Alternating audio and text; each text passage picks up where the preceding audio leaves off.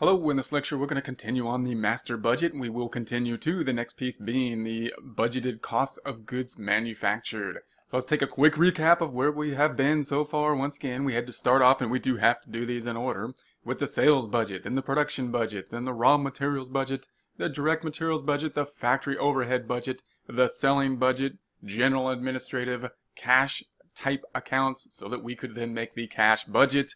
Now we're going to go on to the budget for cost of goods manufactured. Obviously, this seems like an awfully long process, but if we break it down to the pieces, it's really not so bad. When we look at it all as a whole, it could look quite intimidating. Alright, so we're going to start off with the raw materials. Now remember, there's three pieces to the cost of goods manufactured, what goes into our inventory process: raw materials, labor, and overhead. So we're going to start off with the raw material. Now I'm going to start off with the raw materials inventory at the beginning of the time period. So we're going to start off with raw materials at the beginning of the time period. We're going to get that from our balance sheet up top. So if we take a look at the balance sheet, we have raw materials 98,500.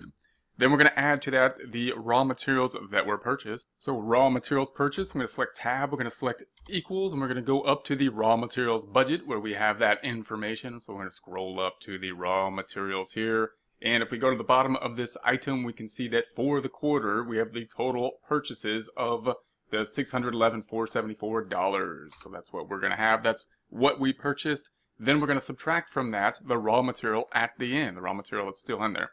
Note that this is very similar to our cost of goods sold calculation for like a company that sells inventory, basically.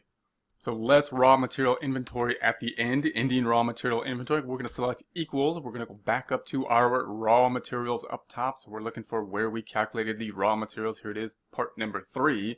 And you can see that here we have the ending inventory, materials purchased, materials price. Here's the budgeted ending inventory, 4,000 units. So I'm going to take that 4,000, that's in units though, and we're going to multiply that times the cost per unit, which is of course this $21. That's how much the raw materials cost per unit. Therefore, we're going to come up with the 84,000, and that will give us the direct materials that will be used. So we have direct material used. I'm going to pull that out to the outside, and it's going to equal, remember, it's going to equal what we started with plus what we purchased, minus the ending inventory. That's what we use. What we had plus what we purchased minus what's still there is what we have used in the process of manufacturing as part of our inventory. Now, included in that, we also have direct labor, which is a lot more easy and straightforward. We're going to put that right in the outer column. We're not going to have to do this type of calculation in order to get that. That's why we'll put it right in the outer column. And that's going to equal, and we're going to go up to the labor budget up here where we figured out the direct labor, and we have the $425.99. That's the labor that is included in our inventory. Then we're going to have the factory overhead. Factory overhead, and that's going to have a variable portion and a fixed portion. I'll just put those both in here now, fixed portion. And we're going to go to our overhead budget. These are going to be, once again, pretty straightforward because these will be what it'll be what they are. We're not going to have to do the calculation again like this in the raw materials. We've already done that in our budget up top. So let's go up to the overhead budget. So here's our overhead. Here's the variable portion. We're going to pick up that 78,000, and that's going to go into the inventory. The overhead that we couldn't put into a bucket is going to go into the inventory. Then we're going to have the fixed portion. That was, remember, the depreciation.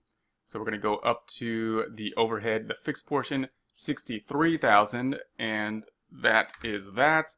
And that will give us the total factory overhead. So we're going to have total factory overhead. I'm going to select tab. We're going to pull that over to the outside. We're going to sum these two numbers up. We're just adding up the 78,111 and the 63,000. I'm just going to sum those up like this. Sum those two items, so those added together. I'm going to indent this one more time. If you're wondering how these are indented when they're in the same cell or the same column, you go up to the Home tab, you go up to this, and you indent. So we're saying this is what we're going to calculate. Here it is indented. Here it is having been calculated. We do not indent direct labor because it's just one number in the outer column. We could also underline these if we wanted to go in here and go into the Home tab, font, underline, and underline here, going to the home tab, font, and underline in this way as well.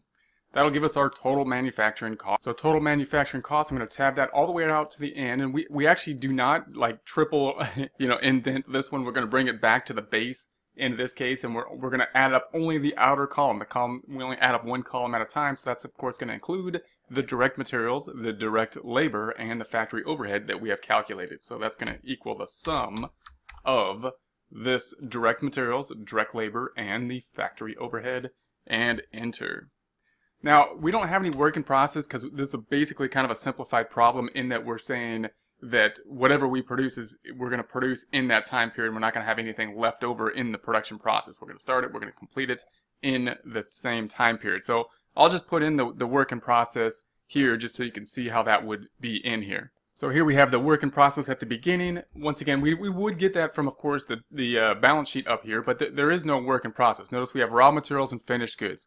What that indicates is that it's a fairly quick process to manufacture, and therefore we're not caught at the end with a lot of stuff that's within the processing's time. That it's basically being, we start it, we complete it. And so we have zero work in process. If there was work in process, of course, at the beginning we would have to account for that. And then we're going to say that's going to be the total manufacturing cost plus what was in beginning work in process. And then we would have to take out what is still in the work in process, the stuff that's not done yet, stuff not yet in ending inventory. Once again, we're saying it's zero in this problem. There's nothing that has not been completed. We're going to complete it within the time period. So that's going to be this. It would be this minus this. So we got the cost of goods manufactured will then be this 1,187,685. The next piece we want to take a look at that we'll need for the income statement is to calculate the cost of goods sold. We're going to need this number instead of having purchases as we would have if we just purchased the inventory. We have, in replacing that in the calculation of cost of goods sold, this number being the cost of goods manufactured. So let's plug this into the cost of goods sold formula. We start cost of goods sold out with the beginning finished goods inventory, just like we would if we bought the inventory. Same process, although we are manufacturing in this process. Beginning finished goods inventory is going to be whatever's on the balance sheet, of course, up here. So we're going to go up to the balance sheet and we say, what did we start with in finished goods inventory? This 325,540. So 325,540 is what we have. And then we're going to add to that. What are we going to add to it? What we just calculated up here, the cost of goods manufactured. Instead of purchases, if we were in a purchasing company, we just bought and sold inventory, it would be purchases, of course. But now we had to do this whole worksheet so that we can figure out the stuff that we turned from raw material into inventory through our labor, through our overhead, and of course the raw materials. And then we're going to say less the ending finished goods inventory. So we have the ending finished goods inventory. What do we have still in finished goods at the end? And that's going to equal, I'm going to say equals, and we're going to go up to the production up here, and we saw our budget, and we had the production. We're going to say that the ending finished goods inventory is right here. So budgeted ending finished goods, but that's in units.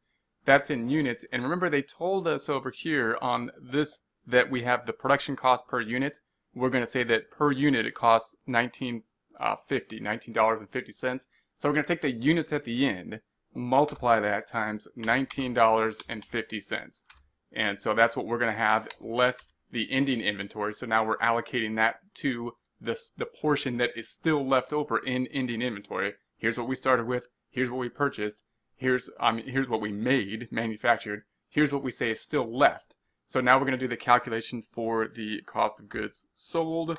Cost of goods sold then is going to equal the beginning inventory plus what we manufactured minus what's still in there. That's what we have actually sold at this time.